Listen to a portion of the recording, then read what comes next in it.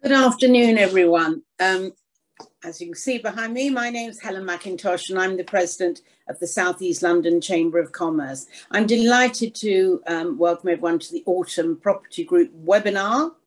And I'm going to give you a little bit of housekeeping. We're not going to have chat working today, but what I will ask you to do at the end of the 4 presentations, if you ask questions, as if we were in a real event. And I'm going to ask you, I think everyone knows where to find the little yellow hand. So when you wish to ask a question at the end, please raise your hand. Now, I'm going to hand over now to Meeta Kaur of Town and Legal LLP, who's going to be the first person to enlighten us on the property world. Over to you, Meeta.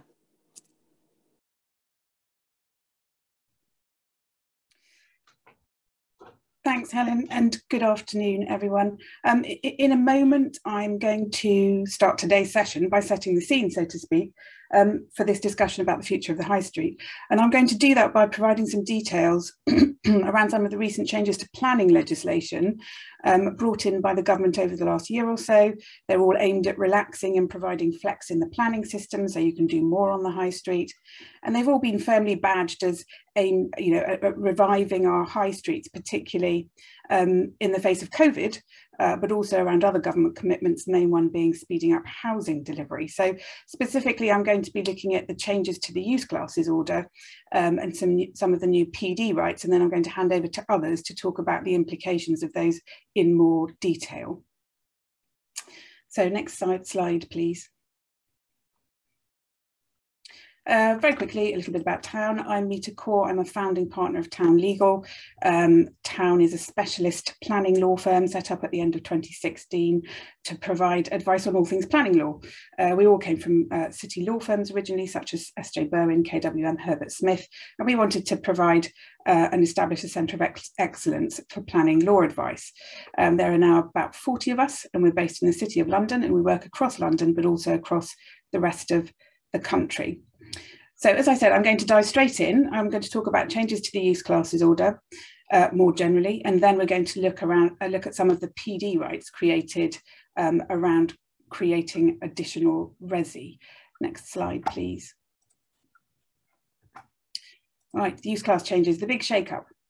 So in July last year, the government made the use classes amendment regulations 2020. They came into force on the 1st of September, and they shook up our familiar friend, the use classes order, in some pretty fundamental ways. And I think the most fundamental shake-up that I've seen in my planning career.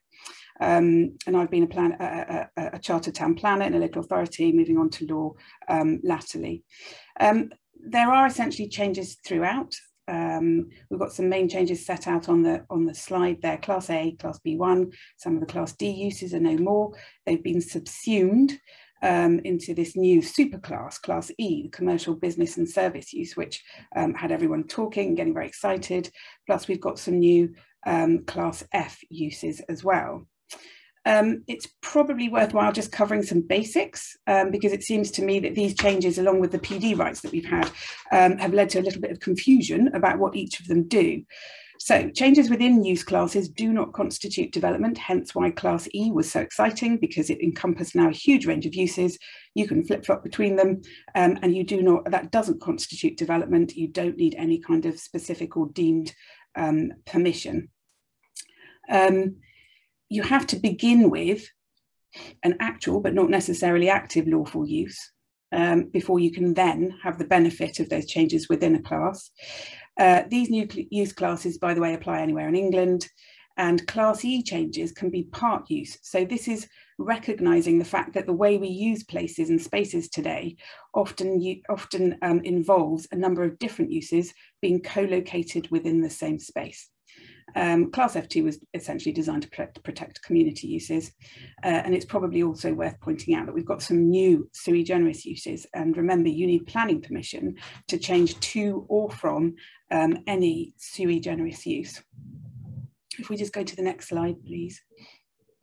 So here you've got a handy summary that shows you what the use classes order looked like until the 31st of August last year, and what it looked like after, from the 1st of September last year.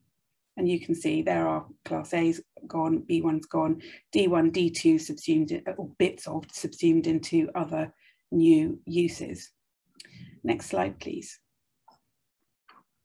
So what are some of the practical issues arising? Well, there were some transitional provisions. It focused on a material period, or a lot of them did, that expired relatively recently on the 31st of July. Basically what the transitional provisions essentially did, to the extent that we had them, and in my view they weren't terribly complete or terribly clear, it told you how you should deal with applications for prior approval, how you should deal with Article 4 directions, etc., how you should deal with PD rights. However, we now have got, with the expiry of the transitional provisions, we've now got a new GPDA which has been amended to take account of these new use classes.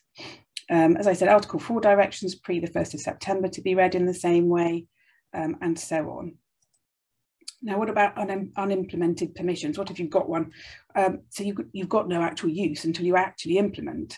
So you might want to deal with that by way of a non-material amendment or Section 73 to amend your permission, or you simply implement one of the uses that is on the face of your existing permission, where the uses are set out in old money, and then you get the benefit of the new use classes and how you can change between uses in the new use classes from that point onwards. Worth noting, planning history may still be restrictive. So look at your conditions, look at your Section 106 obligations, because just because we've got the new use classes order and we've gone through this period of transitional provisions, it doesn't mean that those don't still bite on what you want to do.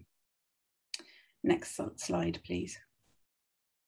So, practical issues part 2. These are perhaps a little bit more forward-looking.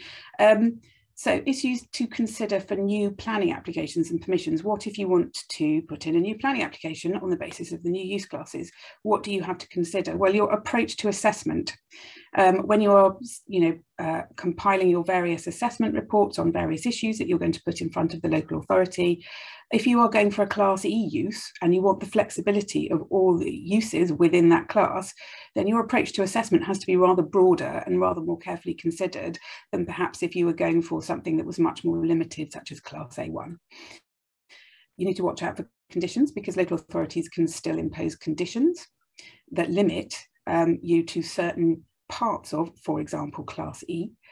And local plan policies, remember, they're all predicated at the moment on old money use classes, not new money use classes. And to the extent that a local authority feels that it needs to protect certain uses, and it has the local plan policy that says that that's what it can do, and that is an adopted policy, you can see that they will still be sticking with those. And the other point to watch out for is SIL, where you might have old money use classes in your old charging schedules. A couple of other points to note: planning permission is still required for facilitating any external works that you might want to carry out in connection with your use class changes. Title I'm not going to deal with here, because other people on this discussion can do that much better than me, but that's just another point to watch out for. And then I suppose the final point is that there is a legal challenge that was mounted to the new use classes amendments, and not all of the new PD rights, but a lot of the new PD rights by Rights Community Action.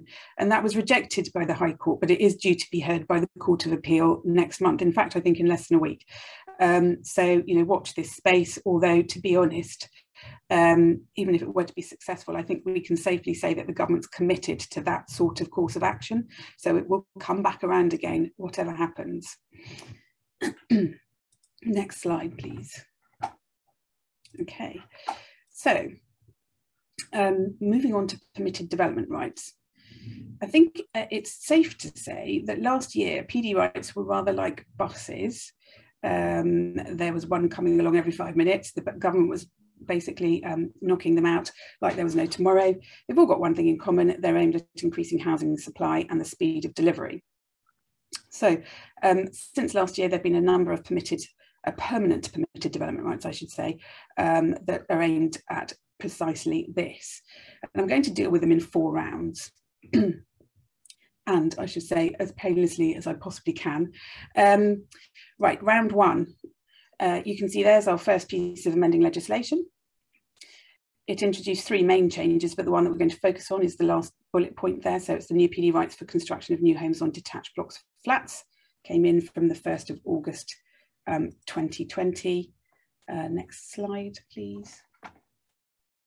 So what we got was a new Part 20 Class A to Schedule 2 of the GPDO. I wouldn't be a lawyer if I didn't knock out some of those sorts of statistics and details. Basically, you can have up to 2 additional stories of new flats on the top of your existing block of flats. It permits additional works in connection with those additional stories. I've set out there some of the main restrictions. And I do say the main restrictions because there are a lot, and that is a common feature for all of these. So you can see some of them there. You also have to apply for prior approval.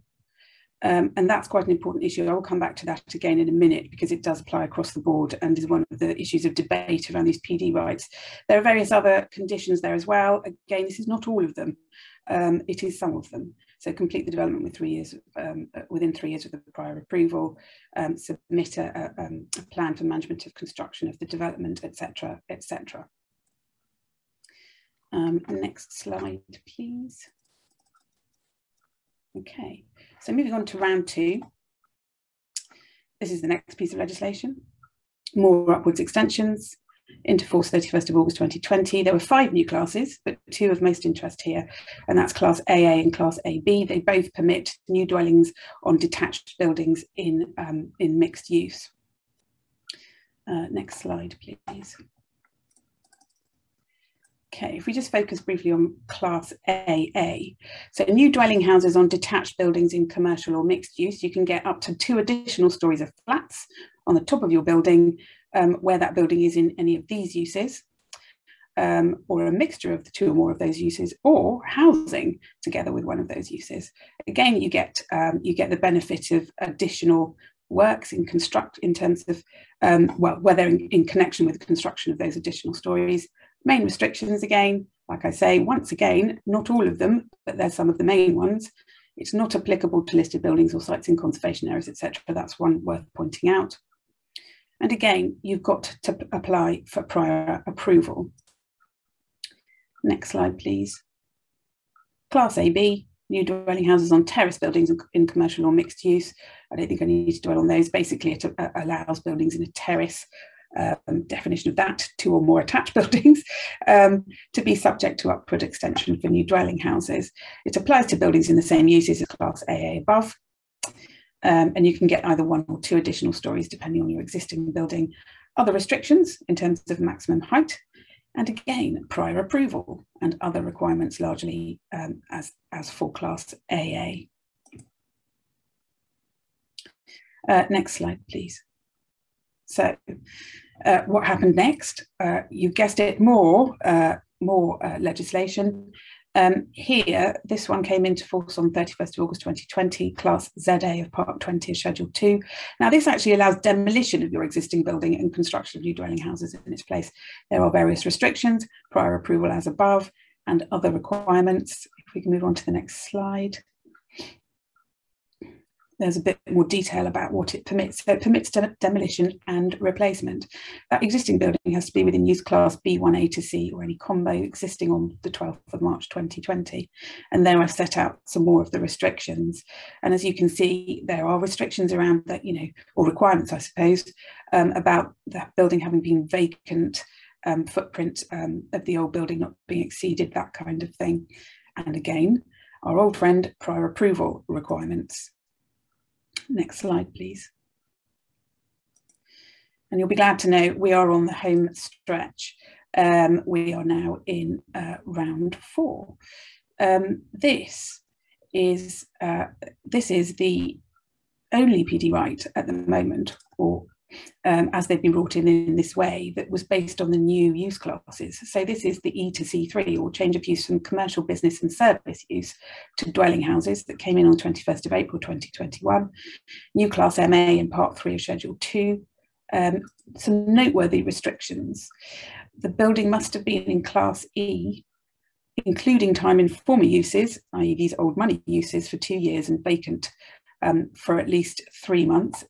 It applies in conservation areas, that's useful. Prior approval is required. and there is a cap of 1,500 square metres on the amount of floor space that can be subject to this PD right. Now, in terms of the way that that cap is expressed, it's a little bit vague, so it could go beyond that. It's also worth pointing out that at the same time, really, that this has come in, what we've lost is the Class A existing office to resi PDRs. And another challenge, this time by Islington, it's yet to be heard by the High Court. And also, I think there are lots of local authorities that are making Article 4 directions to try and limit this PD right being available in their area. Probably at this point, just worth coming back to this issue about prior approval. So all of these rights are subject to quite a long list of prior approval matters. So it can be highways impacts, flooding, contamination, impact on neighbour amenity, overlooking, privacy, external appearance of the building. And that list has sort of been, becoming quite long and has led people to say, well, this is all looking rather like an application for planning permission. Aren't I better off going for that? And I think there is some truth in that, but I think it is worth pointing out that it does, the general thrust of what the government is trying to achieve is a much more streamlined list of issues that the local authority can have regard to when they're looking at applications for these types of development. Next slide, please. So just to wrap up, I think it's worth pointing out that with the use classes order, notwithstanding the fact that we've got this legal challenge on the horizon and that's still waiting to play itself out, there are definitely some big opportunities that are to be had around that, regardless of whether there are conditions that limit certain things and the local authorities are still going to be trying to impose them or rely on existing policy. Essentially, the only way that this can go in view of the government's relaxation in the use classes order is that there must be more relaxation in terms of changing use. All good news for the high street, and the same for the PD rights. There are benefits there. They are complicated pieces of legislation to pick your way through, but definitely some opportunities for those that are willing to do that. So now that I've blinded you with science, or more specifically some of the legislative changes, I'm going to hand back to Helen and the other speakers who are going to talk about the implications of these changes in more detail. Thank you.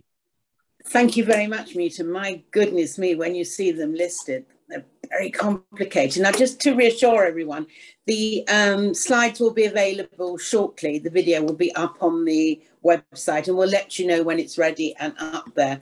And one other thing I've just thought about with the Meeta's presentation is so detailed. When you've, at the end, when we have our Q&As, can you everyone ask general questions about the legislation as opposed to specific sites that you may think this is relevant to? Okay, so we're now going to hand over to Gerry Cassidy, who's planning partner at BPTW. Over to you, Gerry. Thank you, Helen, and thank you, Meeta, for passing over the baton. Can I have my first slide, please?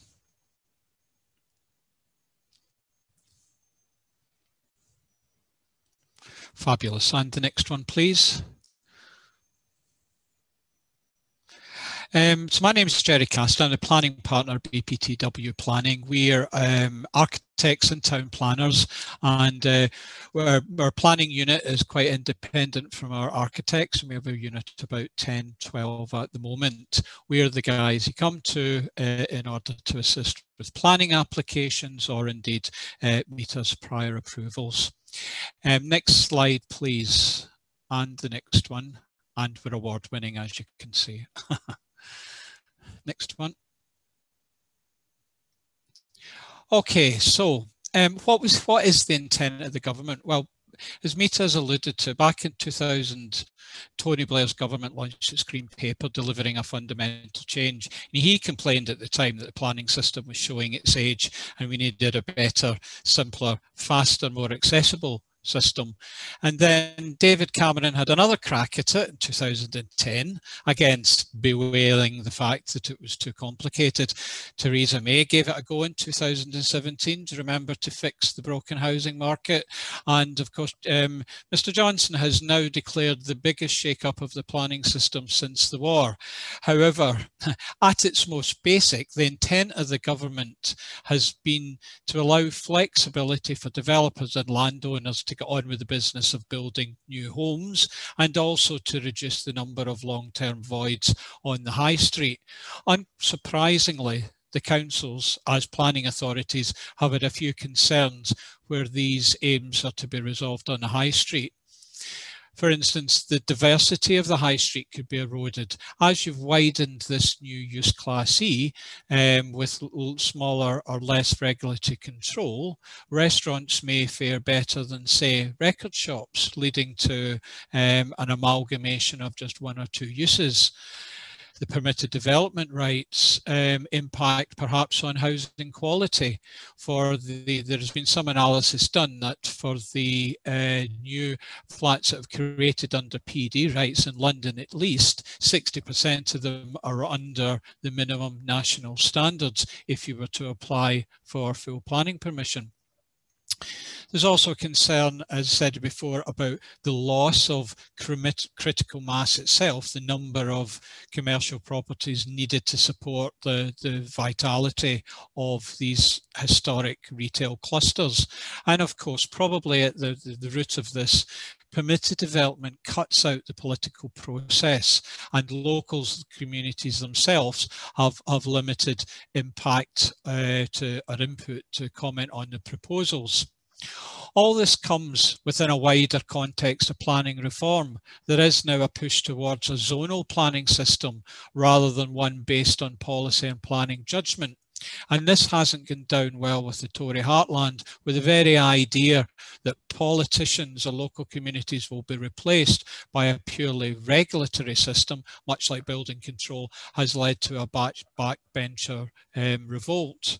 On top of all of this, we've got the pandemic, the rise of online retailing, and the sable rattling, as Meeta had said, on the High Court challenges, means that predicting the future of the high street is extremely difficult for commentators like myself. I suppose if I had to make the prediction, it would be that these changes will not become evident overnight. There are definitely gains to be had from landowners and businesses, but ultimately these changes will come from naked market forces more than just tinkering with the regulatory planning system. Next slide, please. The best thing about this new use class, again, as Meeta has said, is it cuts out local authority from the planning decision making whatsoever, provided that you're eligible. So planning policy is all about setting a clear set of guidelines when determining a planning application. Therefore, the council can only impact on all the other stuff when it does come within their control.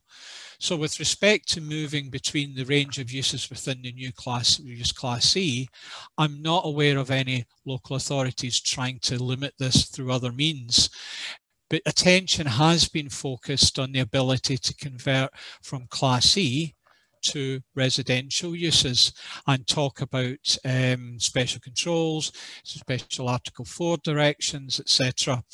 And Meeta's already pointed out the importance of looking at the historical planning restrictions on your own properties if you wish to take advantage of this new use Class A.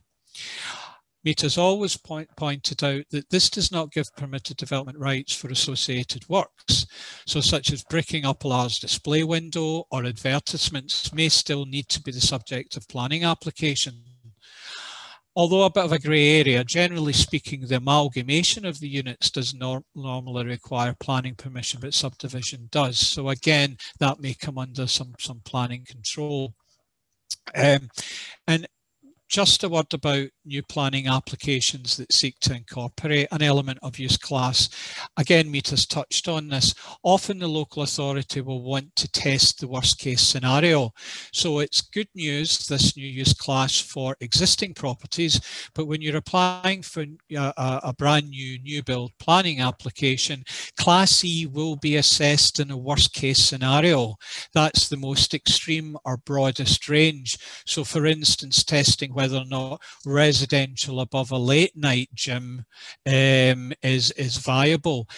Many cases, because the number of reports needed to support all these new the broader range of worst case scenarios, many times it's easier just to seek to limit the extent of use classes through the application of planning conditions, for instance. In other words, applying to say not that you wish use class on the E on the ground floor, that you would be quite happy with, say, an office or a pure retail function rather than a late night gym, as an extreme example.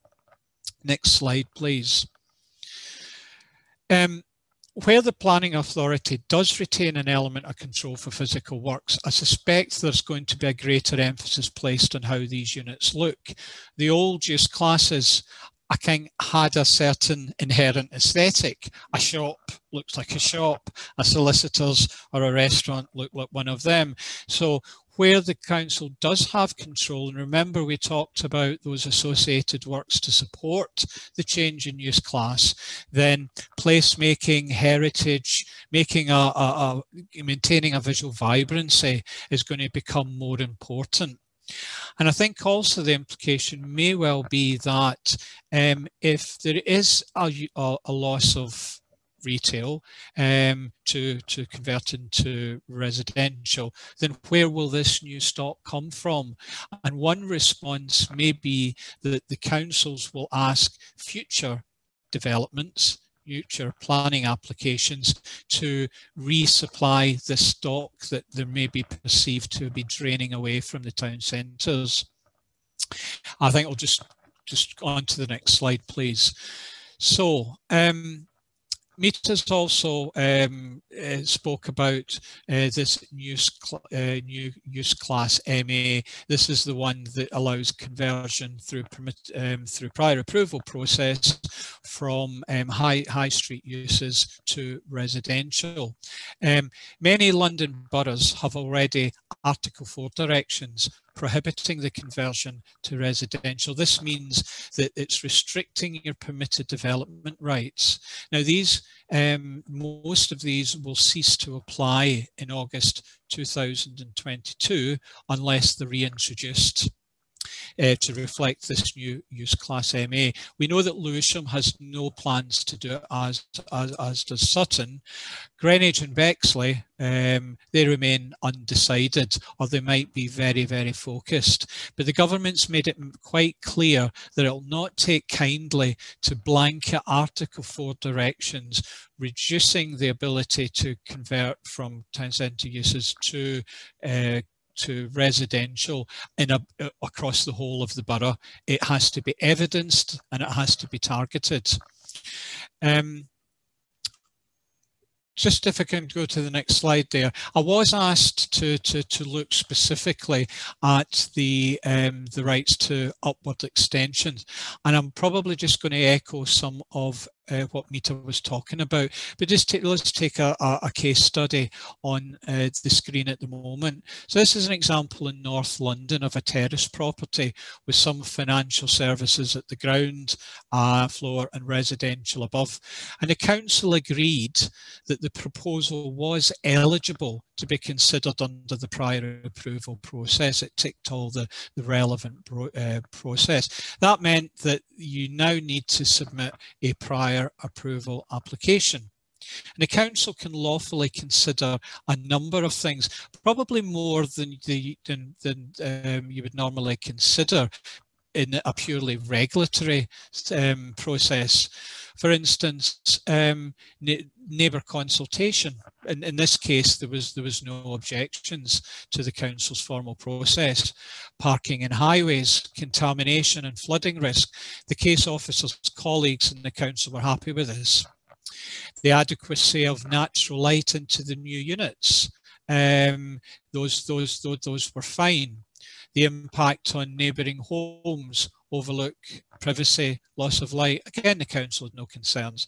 The impact of noise on these two new residential units above from the surrounding commercial premises, all acceptable. Even the addition of bin stores under necessary work, these were all fine, and they all met minimum national size standards. These are all valid assessments that the council will make for your prior approval.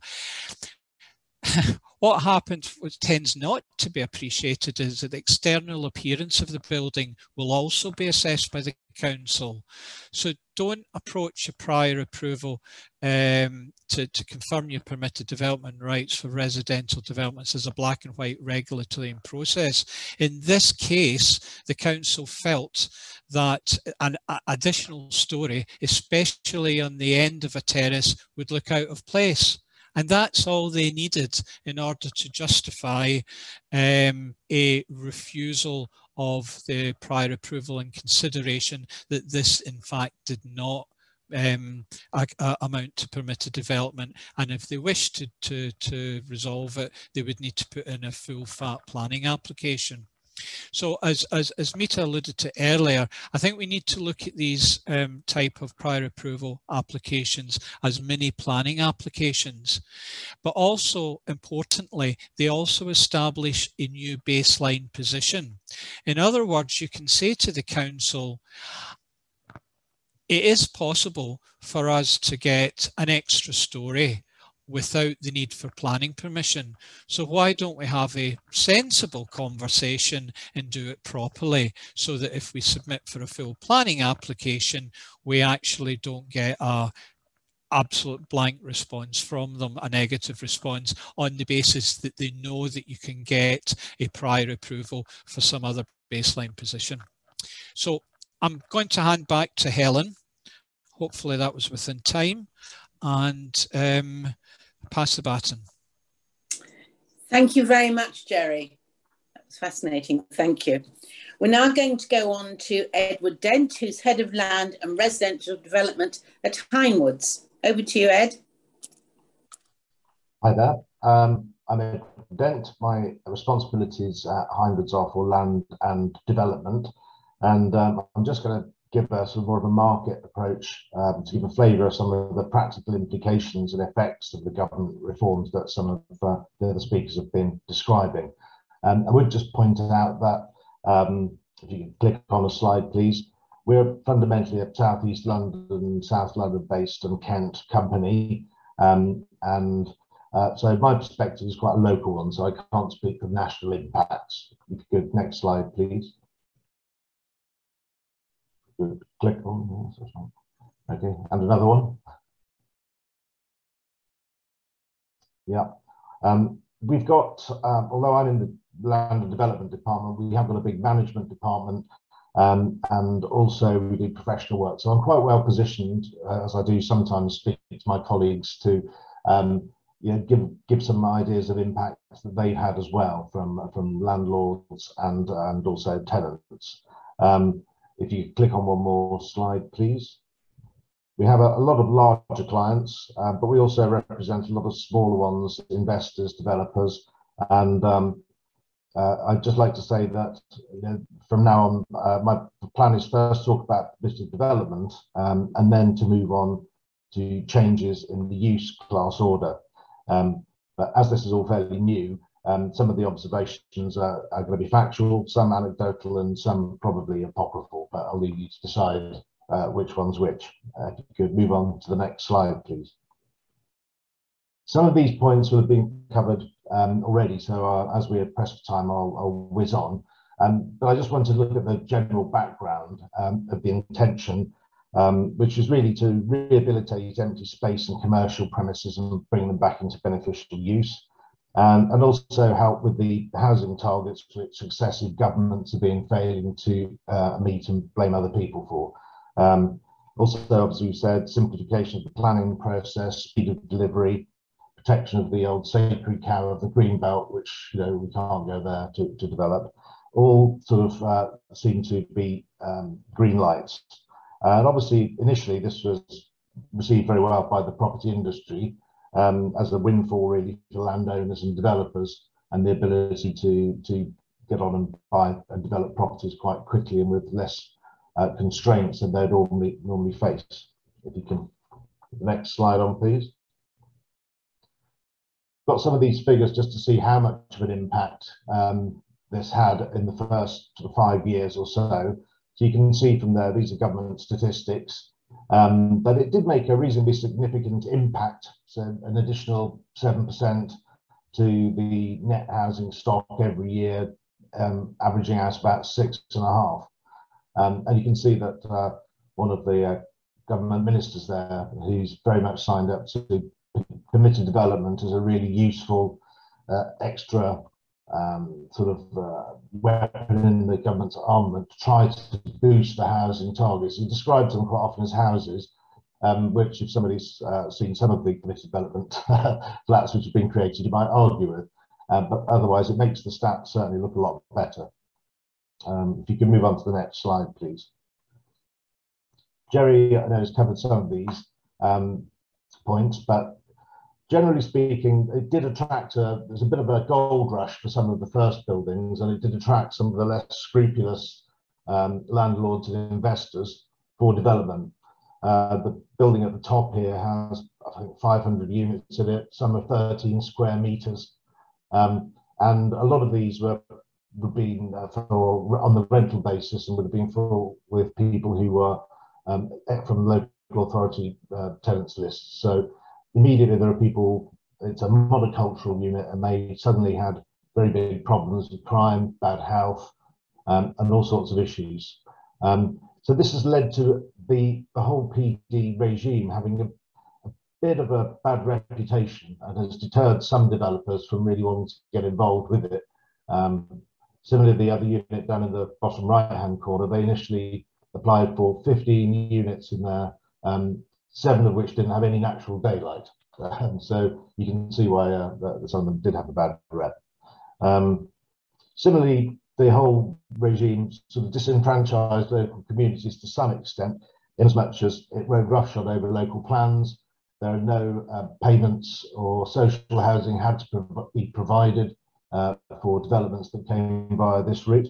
And also there's no sort of contributions for Section 106s and so on. So yeah, if you can move on a bit, please, the next slide.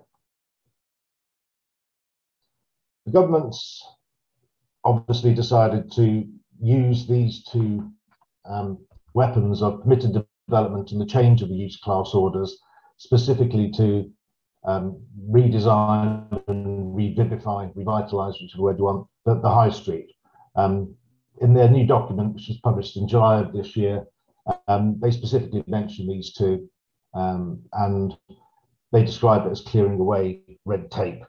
Now we know it's hard not to bring in politics when you're talking about housing, and obviously there is a sort of narrative certainly with the Conservatives that housing delivery is being stymied by the planning system and bureaucracy, local authorities, and certainly they want to cut away as much of this as possible and facilitate development as they see it. So this is what they're planning for the high street, and this new plan here, if you want to read it, describes it in much more detail. Now, we all obviously know that the high streets were doing very badly and suffering a lot before COVID came along. And so all of this is nothing new, what's happened recently. If you can go on to the next slide, please. So we know that it's proven that this method adds new housing to stock, but in order to try to address some of the criticisms of the previous regime, as has been described, they now have to adhere to more and more pre-qualifications, so room sizes, natural daylight, and so on. So in a way, that's a kind of tacit acceptance of the shortcomings of the former sort of regime, and that led to some inadequate properties being developed. Ironically, this is sort of more bureaucracy, which is taking the permitted development more to be like a full planning application, and therefore one feels that it's probably less attractive to developers. One thing which permitted development has led to is this idea of establishing the principle of residential development. So for a property which normally wouldn't get permission to convert, developers are first of all going to get the permitted development for units which will be quite poor, and then subsequently going back to the planners and saying, well, if you can now allow us to develop it in the way we would have done as we'd like to, then we won't build these really inadequate units. So the local authorities are somehow stuck between a rock and a hard place of having to consent properties and developments which they normally wouldn't do because of this regime. So they're just adding to the tension really between central and local government. If you can move to the next slide, please.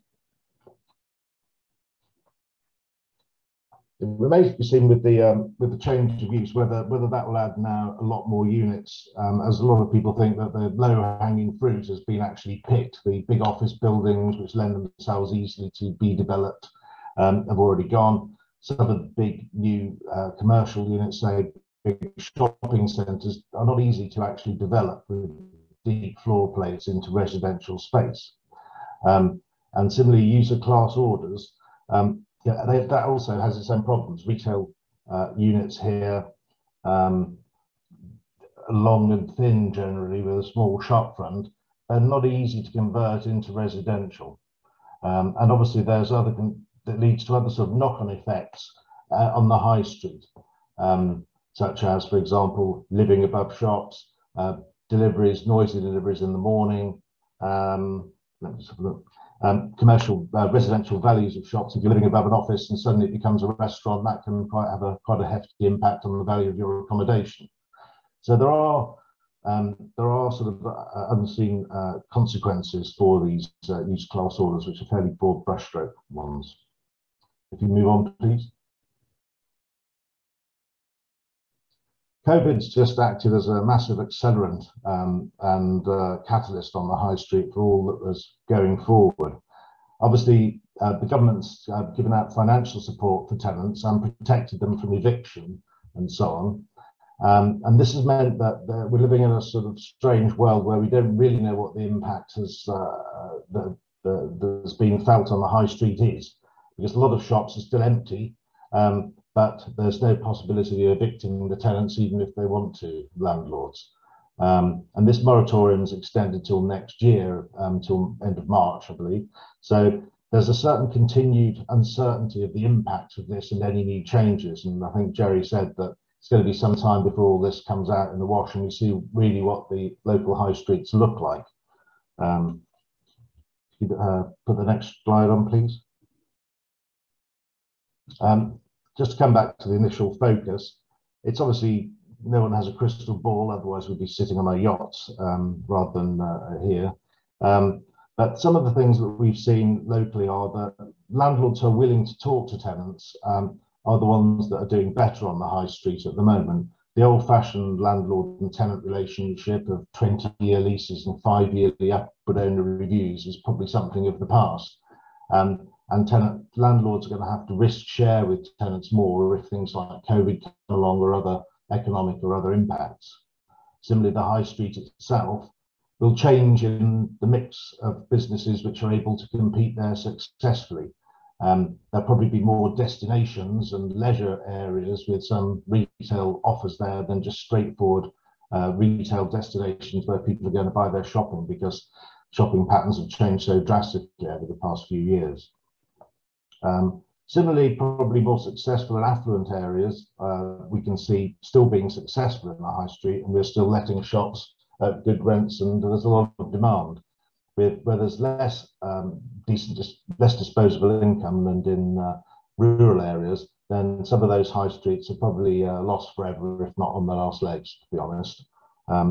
I think all we can say with regard to the future is if you've got a decent high street at the moment and you like going there, make the most of it while it's still there. Thank you. Thank you very much, Edward. That was good. And our final speaker is Yildiz Betez, who's partner and head of real estate at Thackray Williams. And I also have the pleasure of sitting on the South East London Chamber board with Yildiz. So over to you. Okay. Thank you, Helen. Bring up my slides. So obviously, Helen's just said I'm head of real estate at Thackray Williams, which covers both commercial property and land development. Thackray Williams is a full-service law firm based with our headquarters in Bromley, but also with offices in Sevenoaks and the City. A lot of our property clients are eyeing up the new legislation, especially the change in the use classes and the expanded permitted development rights. So I'm going to talk about the issues around property law, which are very different to the planning aspects. I mean, property development can be a profitable business, but even the most seasoned of our property developers can get tripped up if we neglect the basics of property law. So whether this is the first development or 51st, the same basic principles will apply. So next slide, please, Mike. So the three basic things you need to look at the very outset is title, access, and services. With regards to title, you need to make sure you've been given a clear plan showing the extent of the land and the buildings that you're buying. You need to ensure that what you're relying on in terms of making your offer has been checked against the seller's title. In order to be sure, I often ask for an accurate site plan so I can do a search at the land registry for our clients to make sure it does fall within the seller's title. I also ask to look at the register because the clients need to be aware of any restrictive covenants or third-party rights in the title which could interfere with or even thwart a development. This is very much a separate issue to planning. The grant of a planning permission does not overcome any title issues.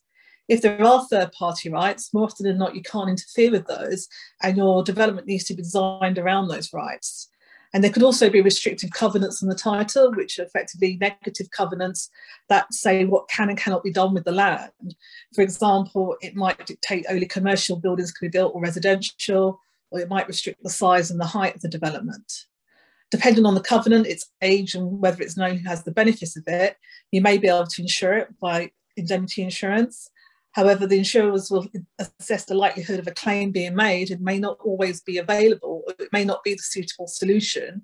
And then you might need to look to obtain a release of that covenant, which obviously could attract a cost. And you could also apply to the Lands Tribunal to possibly discharge or modify that covenant. The other aspect is access. It's important to check that access to development can be obtained from either an adopted highway or across third-party land. You can't assume that just because the land is adjacent to a road that access is available. There may be a small gap between the land that you're buying and the adopted highway. This could be a result of an error on a historical plan, but it could also be what is called a ransom strip. This is where a third party has retained a piece of land in the expectation that that land will be developed and will be able to demand a premium in exchange for access rights. If you're buying part of a larger site, then you need to check with the seller that they're going to grant you sufficient rights to access the retained land. If there are no access rights, then you might need a separate deed of easement, which will also incur a cost. With regards to services, you need to check the site benefits from connections to main services. Are there any existing sewers or other pipes under the site that might affect the ability to build over them? An inspection of the title and utility searches may assist, but again, you might not be able to connect to main services and may need a deed of easement, which will incur a cost. So these are some of the very basic principal considerations when it comes to property development. Each site will have individual issues and will require bespoke review. However, it's important to appreciate that any misunderstanding of these issues could be the difference between making a profit or making a loss. Next slide, please, Mike. So I wanted to talk about rooftop developments, in particular over existing blocks of flats.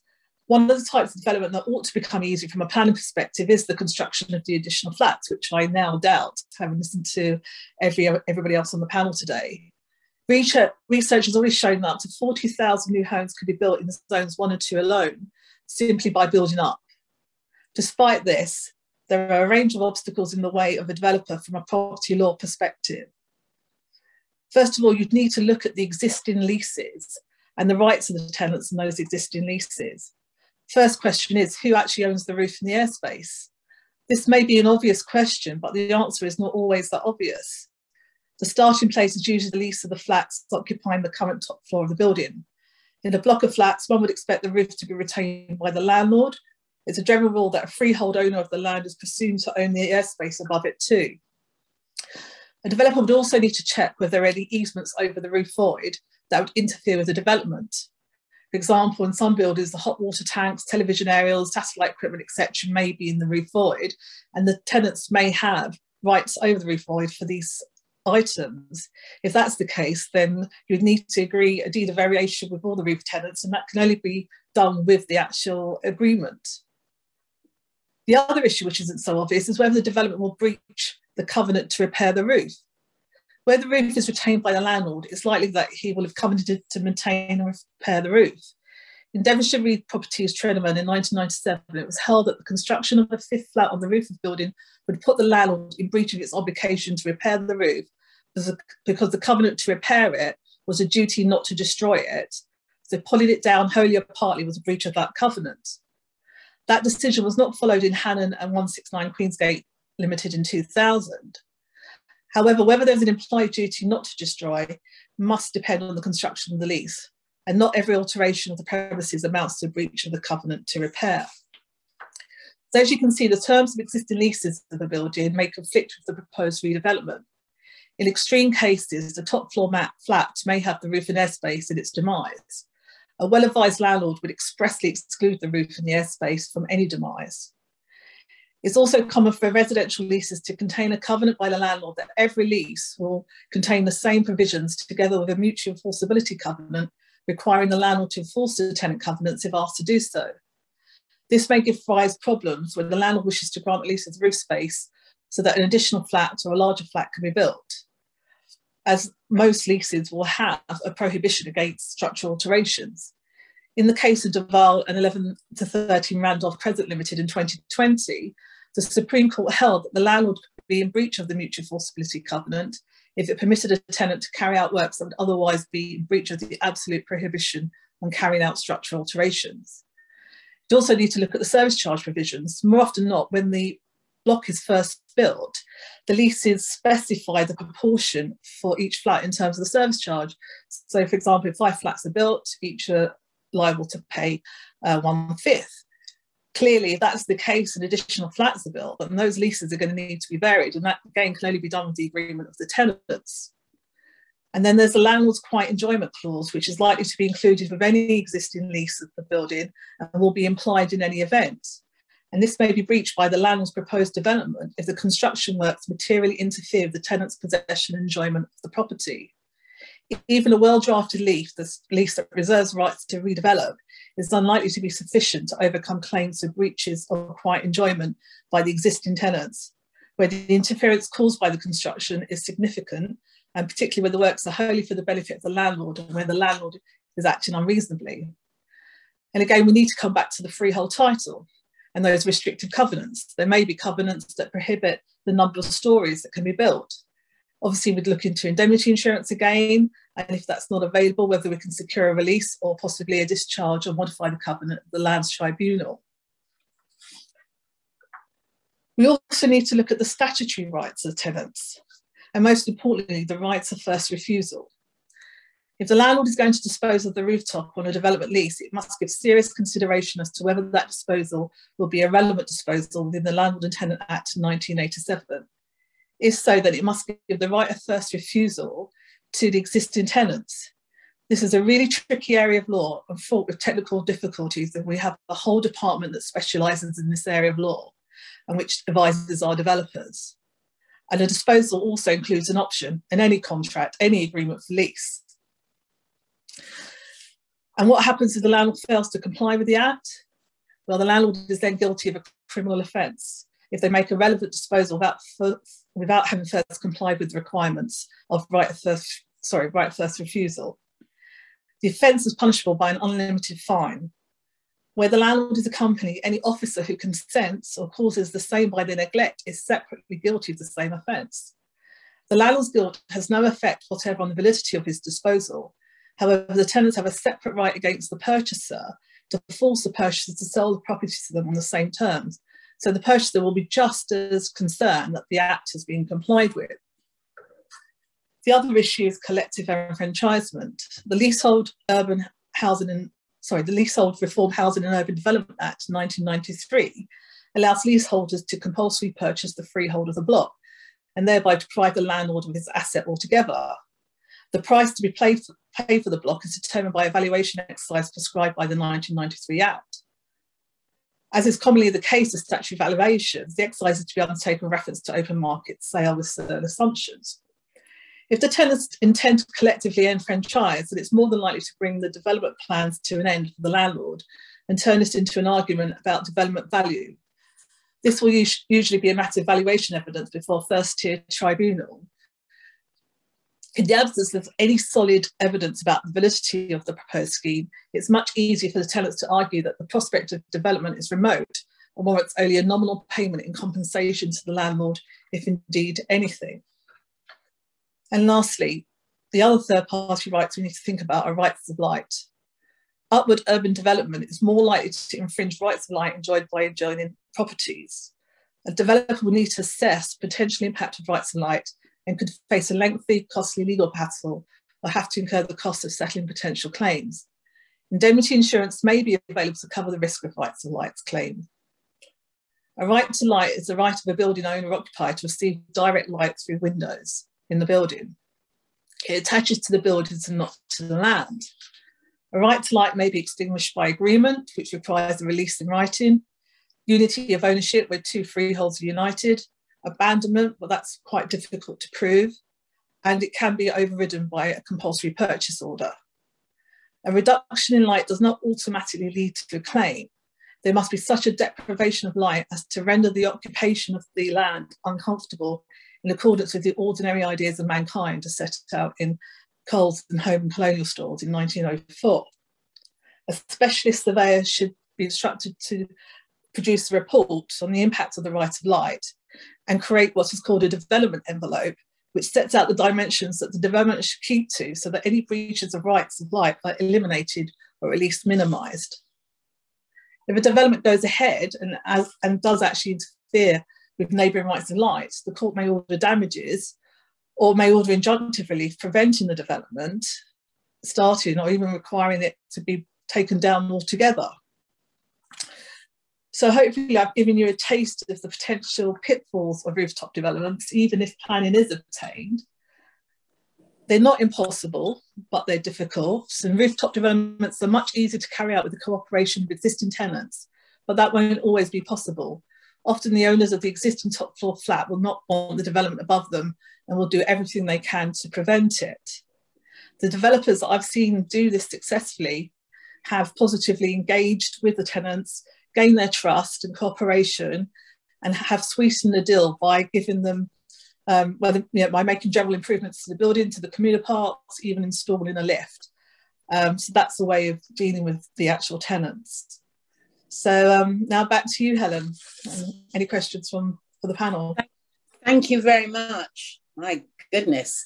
Mike, we can see everyone? Excellent. Well, that's absolutely fascinating, guys. Do we have any questions? Anyone want to put a little electronic hand up? Well, while everyone's thinking, I've got one I want to ask Yildiz. I'm going to jump in here. Is there an ideal size for a block of flats, if you want to do a rooftop development? Yeah, well, because I said it's so much easier to do the cooperation of the tenants, really the smaller the block, the better. Right. I had one client come to me saying that there were like 54 blocks of 50 tenants, and that would have been a PR nightmare to coordinate that number of tenants. So basically the smaller the better. Right. Thank you. But yes. And that kind of reflects my experience as well, which is why this type of development is also quite attractive to housing associations. Yes. Can we ask, have you had people housing associations approach you, Gerry? Yes, they're very interested from the traditional infill developments on their own estates to actually utilising this airspace. And unfortunately, PD has had a bad it's had a bad press in that substandard, etc. So local housing associations haven't quite got up to speed with this, but there definitely is huge potential where they can properly manage their tenants. Yeah, I agree. Thank you. Do I see? Oh, I can see Paul Russell. then. Yes. Hello. Yeah. This is for Gerry. Hi, Gerry. The example of the North London project with the floors being added, it sort of seems that the only reason why it might have been refused planning in the first place was because of the effect of massing by putting 2 floors on. So the PD process doesn't actually remove that obstacle. And if you look at, you know, I've been asked to look at a number. We've got one through in Southwark without too much trouble, but surely the intention of the legislation is to give a presumption in favour of adding 2 floors, and surely it must be seen that quite often that will give rise to unequal massing, shall we say? Yes, I mean that's how it pans out. It may, though, not be. There may be other elements as well that aren't properly that wouldn't be assessed if it was in a prior approval. So I'm thinking possibly of also accessibility issues, for instance, or perhaps the requirement for disabled space, for instance, on the front court, or indeed if there was a requirement to pay Section 106 contributions, for instance. It should be made clear, though, that you're still liable because you're creating that extra floor space. But you're absolutely right. I think that's why both Meeta and myself have suggested, certainly commentators have said, that you should approach these as mini planning applications, where the principle of development has already been established, and you're essentially trying to demonstrate why it shouldn't be approved. So following on from that, what general approach have you found from, for instance, Greenwich and Lewisham to adding 2 floors to blocks? Do you have it's still early days. Still early days, so I wouldn't like to. I wouldn't like to speculate without the evidence. However, almost certainly, this has come at a time where design elements within local authorities and design expertise has actually been increased and bolstered. So I think the message is, and you're getting it yourself, Paul, is that it's as much a design-led process and qualitative kind of assessment as it is just ticking the box. I suspect it's also to do with contextual. So yeah. Greenwich, for instance, is a stronger heritage bent. However, Lewisham are more precious of what heritage elements they actually have to protect. So I think it's horses for courses. I think I've dodged a question, Paul. Yes, that's fine. So just one little point, just for general information, just if you are trying to add floors in Greenwich, there's a rather sneaky little clause right down the bottom, which says you can't add the floors if you're in 3 kilometres of an airport, and London City Airport is very inconveniently located. I wonder whether or not it's the assessment criteria. You're definitely right, Paul, that is one of the list of criteria, along with flooding, everything else, contamination, that needs to be assessed. But I'm not sure whether or not that's a complete moratorium. I believe it is. I had I put in for one in Greenwich, and having lost sight of that, and they basically said, no, you don't qualify because you're within 3 kilometres. Thank you, Paul. I do feel, because we are running out. Sorry. It's all right, it's all right. Because I saw Peter George go contaminated. Yes, good afternoon all. We, because of the nature of our work, contaminated land and flood risk, we get involved in ordinary planning, discharge of planning conditions, and for permitted development.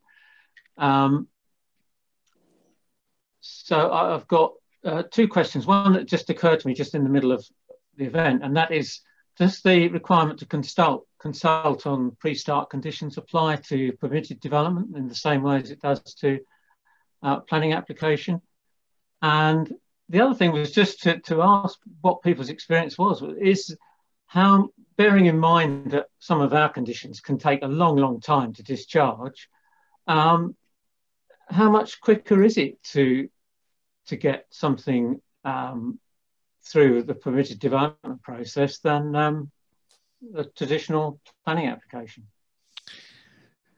Well, I'm hoping Meeta will step in if I'm misdirecting, but my understanding is you can apply planning conditions, and indeed prior approvals can also attract planning agreements as well, section 106. So it's not beyond the bounds of possibility that there will be pre-start conditions as well. So I'm thinking of things like, for instance, parking requirements or further contamination reports, for instance.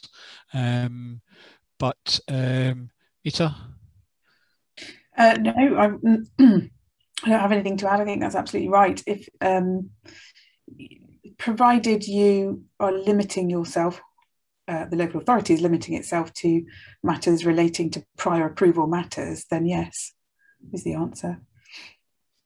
As far as the timescales go, now you're pushing me here. There are a number of prior approvals that enjoy deemed approval. In other words, if the council doesn't respond within, I think it's 8 weeks, then you may be able to enjoy a deemed approval. In other words, they haven't said anything, therefore you have permitted development rights. There are some things you need to check about that, but that's the way it goes. However, you can extend the period of determination with agreement from the council, and there are reasons why you would wish to do that.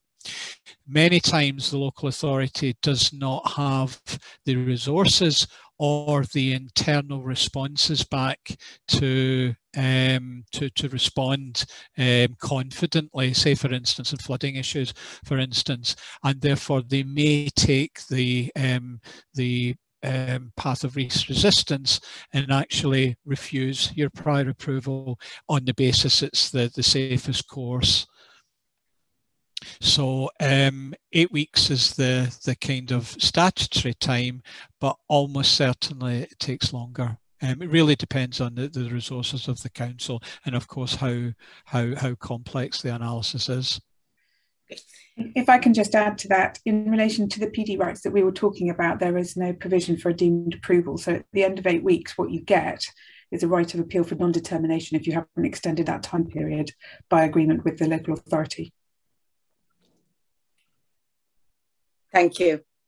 I think we've got time for one very quick question. Are there any hands up? Is that a no? Well, I'm going to chuck one at Ed. And this is give me a really quick answer on this, Ed. So is the high street already a thing of the past? And should we just really recognise that and move on? Yeah. Thanks for that one. I think, yeah, I mean, I think the high street as we knew it probably 10 years ago is a thing of the past because the habits have changed so much, because the ownership of businesses, the nature of businesses, the way people, the goods and services they want there have really evolved at a really amazing rate, which has been accelerated, as I say, by COVID. So what it will look like in 3, 4, 5 years, I'm not sure. You know, we've got dark convenience stores where shops are now no longer open to the public, but you know they'll deliver you your bag of crisps and you're in up to 10 to 20 minutes. There's a lot of click and collect going on, so people are not actually going into shops; they're just taking stuff out of the window. That happens to be on the high street, and you know, thrown into that mix, we might have blocks of flats, which, as Gerry said earlier on, you know, that might reduce the critical mass of some high streets and actually be the death knell for places which could bounce back. You know, there's a lot of young there's a lot of entrepreneurs, young people want to set up their own businesses using perhaps government grants and so on, but it's very hard for them to find premises at the moment, and they're being eaten up as a rate. You know, there's a piece of research came out yesterday showing London boroughs with growing populations, such as Tower Hamlets, where there's going to be a massive under-provision of retail space in the next few years, and it's seen as possibly an opportunity for developers, which is counterintuitive considering the conversation we're having. Thank you very much. So it really is, isn't it? It's watch this space, and we'll all keep up to date with things. And as I said earlier, I think we'll let everyone know when the video goes up. And I'd just like to thank the panel today and everyone who's attended. And I hope you've enjoyed a very stimulating hour and a quarter. So thank you, everyone. And thank you to Think Events and the team there. Mike's been doing the beautiful slides. Well done, Mike. And thank you, Jimmy.